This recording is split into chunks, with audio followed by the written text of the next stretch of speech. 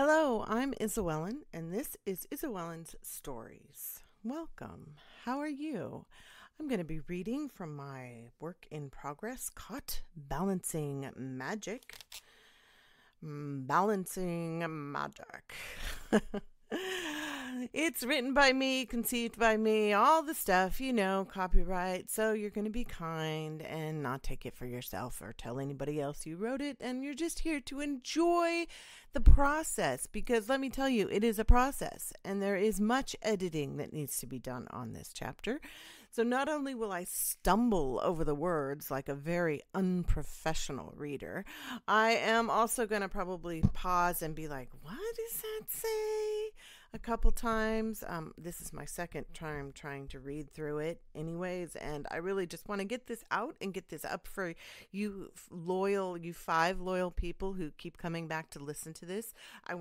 Just big hug for your patience, your endurance, and your for coming back and being interested.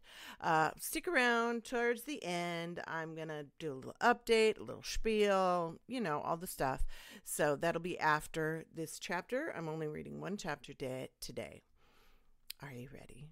Get your coffee, settle down, snuggle in your bed, go for your walk, whatever you do when you listen. Sometimes I wash dishes, whatever you're doing, and let's get ready to jump back into the world of the Indonesia and Anika, the Hounds, and Calix Argus. Chapter 15, Calix. How strong is the witch collar? Waiting until she was gone, Calix called Max engaged to him, casting a thin energy shield around them. The light blue force would contain all sound inside and keep noise out so that no one could listen in. He needed more information about the girl. What did the stepsister tell you? Calix asked. He watched the hounds sitting next to the duos, eyes on the building where Anika had disappeared. Calix didn't know any of their names, only one. All his orders to them went through one, and they responded as a unit. Until today. Anika, apparently, could talk to them as individuals, as if they understand her every word. Bradonna's a sweet one, she is. Her father was a shit pervert. That is where Anika learned about how mages treated women, I gather, Max said. Of an age when everything was about sex, the Wolfen-Mailed had no restraint when it came to females. It was no surprise Max had used sex to gain the information Calix needed. Embedded into his Wolfen nature was a need to gather and impregnate as many women as he could. When his kind lived free in the days before the Balancing War, they'd been a polymorous race, where females outnumbered the males. That type of fertility had made the Wolfen and other shifters targets of the consortium. Null kind refused to understand the differences in magicker species. They didn't care. They wanted more witches and tried every version of interbreeding that could produce them. It hadn't worked. What they got was sterile unions, fewer witches, and more disruption in the balance. The result of consortium interference in the natural world was always the counter of their claimed mission. Tell me, Calix said. Max explained in quick detail what he'd learned from the dancer. Anika's age, her mother's name, the mother's and daughter's strangeness. A witch? Here? All this time, in Little Indio. That name sounds familiar, but how could two natives live here for years?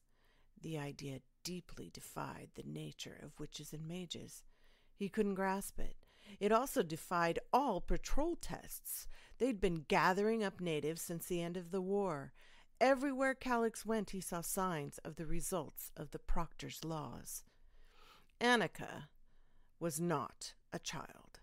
She had come into her full gleaming, would need a mage to consistently siphon off her magic to keep from becoming saturated.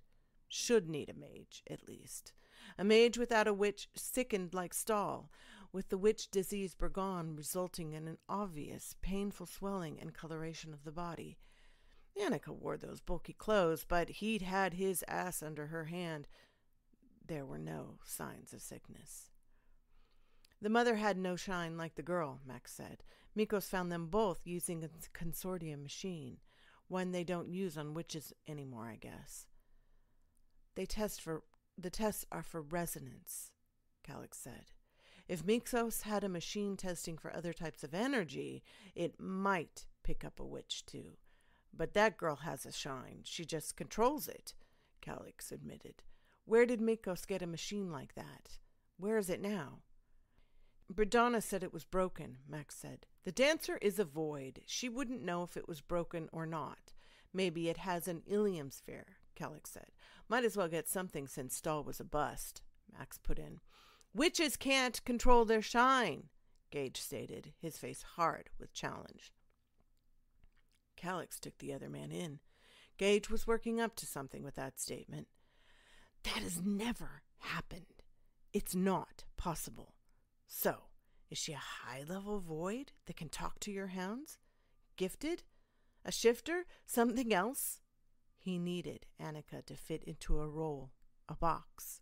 Good at numbers, at maps, at thinking plans through, Gage was a good knoll to have in the pack. Anika disturbed him with all of her unknowns. She disturbed Calix too. He said, She's a witch. No void can deal with the hounds any more than you or Max can on your own.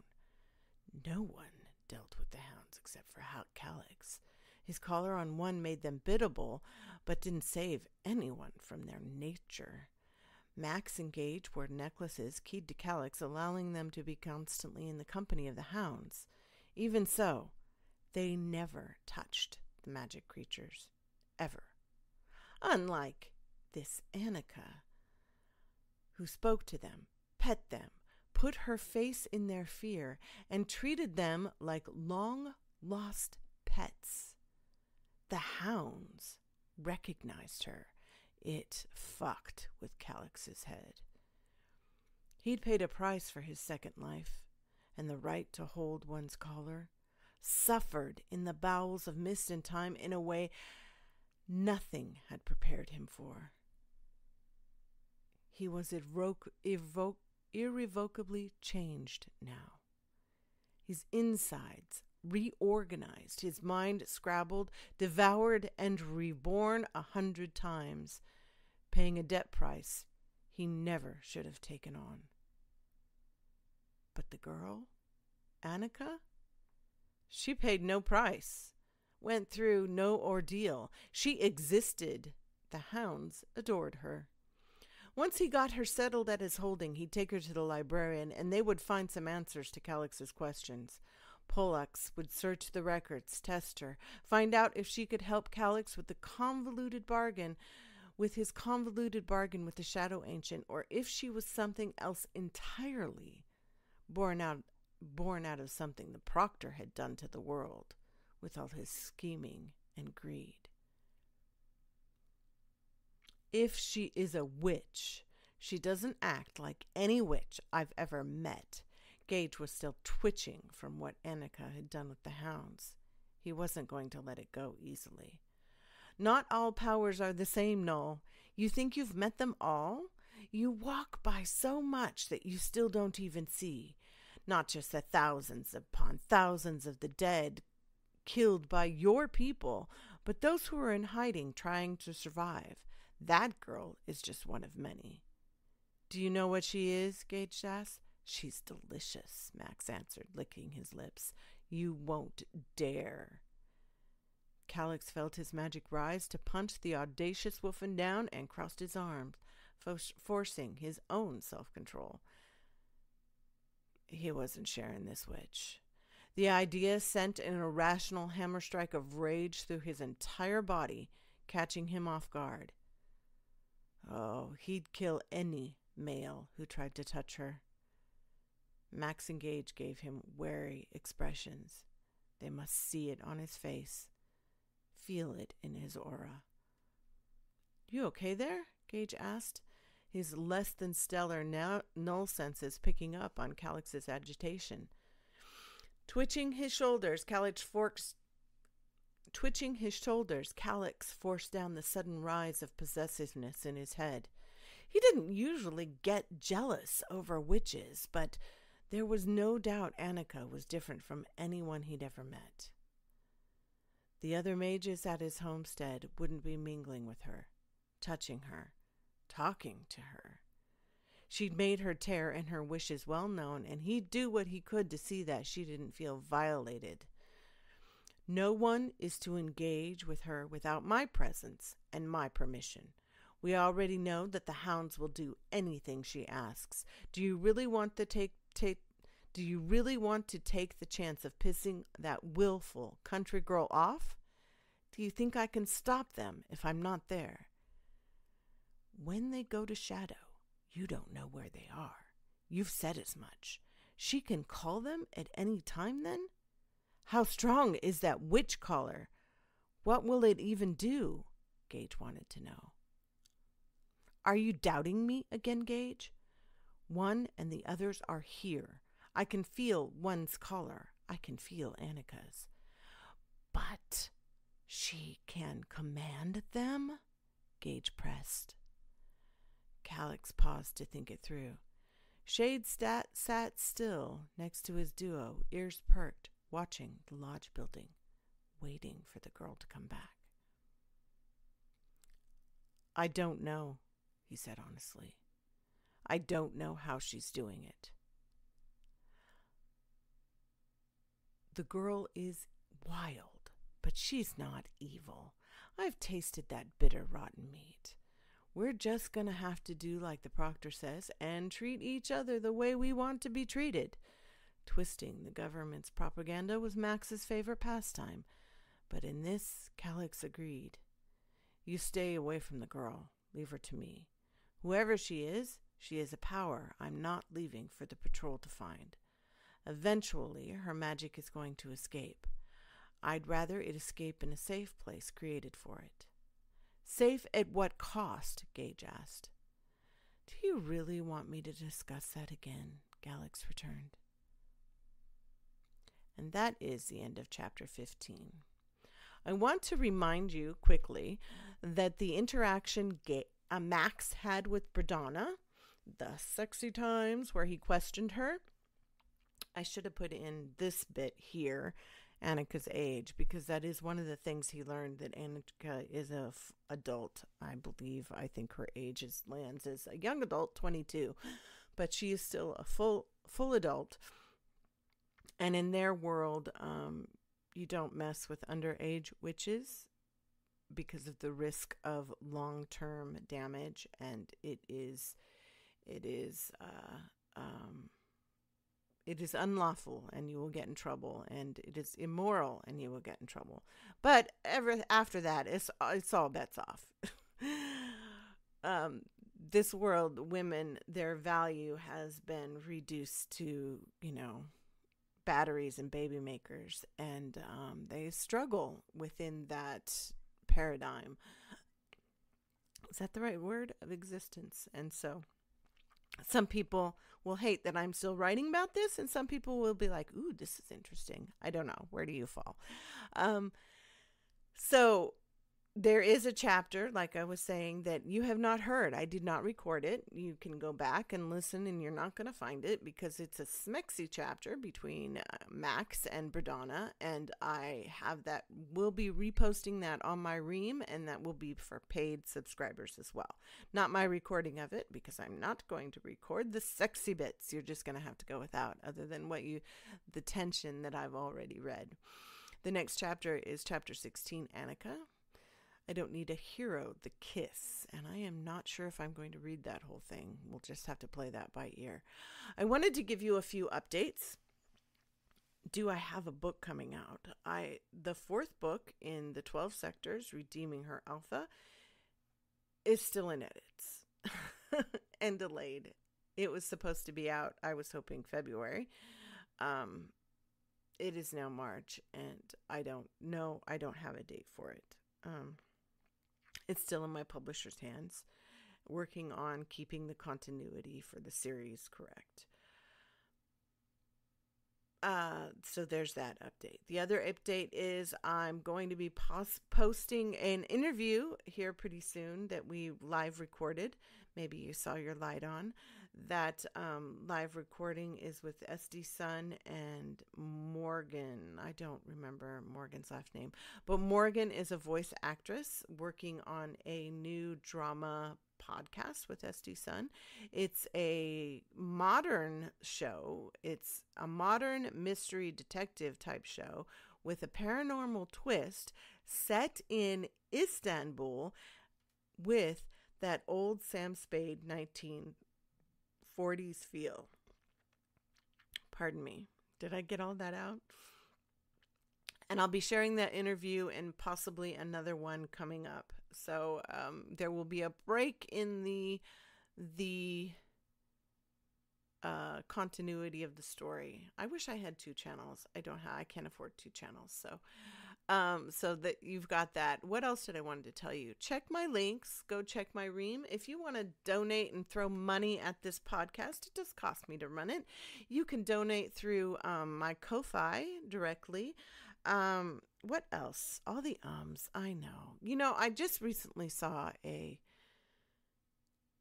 TikTok. You can learn so much in 3 minutes, let me tell you. But of 3 things you really need to learn for marketing, and one of them is public speaking and learning how to speak in full sentences, which I can't do. I think that's all my updates for now that I can think of. I thank you so much for listening, for coming along this journey with me, for looking at this story with me. I don't have that many more chapters written, and I'm currently going through the old chapters and working on some of the continuity issues that were bugging me so badly. Not rewriting so much, but definitely adding more, messing it up, and I'm reposting it written on my Ream and trying to catch up to this, where I am now. If that makes any sense. Will this book be published? People ask me that. Yes. It will probably be 2 books, but it will be published. When will it be published? I don't know. What kind of question is that to ask a writer? I mean, pshaw. When? Oh my goodness. Like I would know that. Am I working on anything else? Oh, wow. Yes, so good of you to ask. I have on my Ream, there is this really fun, very ridiculous. It was supposed to be this dark romance, primal chase, interrogation, capture, fantasy, non-consent, forced seduction type thing going on about an alien capturing a girl out after curfew. It is all that in the first 6 chapters. When aliens fall in love, especially this alien who has the weirdest sense of humor ever and has messed up his head by watching too much Earth media, or American media specifically. When aliens fall in love, they fall hard, man.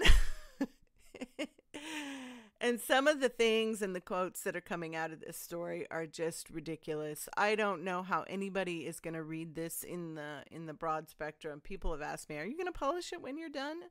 It is almost finished. I could continue it on and as a serial, but as a story, it actually is almost finished. It's being wrapped up. Coming down off of the climax, so to speak. And I don't know. The Amazon question is an ongoing question. The frustrations of Amazon is an ongoing question. And the investment of publishing right now at this point in time is also a question. So I don't know. But it's a fun story. And as I'm writing it on Ream, I've done a option thing. There are 2 options after some of the chapters, not always. It probably has happened maybe 6 times in 18 chapters. And readers get to choose the direction of the story. Kind of. I mean, I gave them 2 options and then I just did both because I wanted to do both. And I've done that a couple times, but I'm not very good at this option, choose your own, but I'm calling it the choose what happens next month story that you didn't know you wanted. And that's on my Ream, and followers on my Ream can read free. Subscribers read first. And when you subscribe, even though you don't get a whole lot extra, especially to read this story, it helps support me and keeps me writing. And it's very encouraging. I can't tell you how encouraging it is to have people subscribe and see that number pop up. It just makes me feel good. So I want to thank you so much for your support. Links are in the show notes. And if you have any questions or comments, please leave them. I love to hear from you. Please share, tell your friends about this podcast. Go back, share the first chapters out on your social media. I would appreciate it. And thank you so much. Have a fantastic day.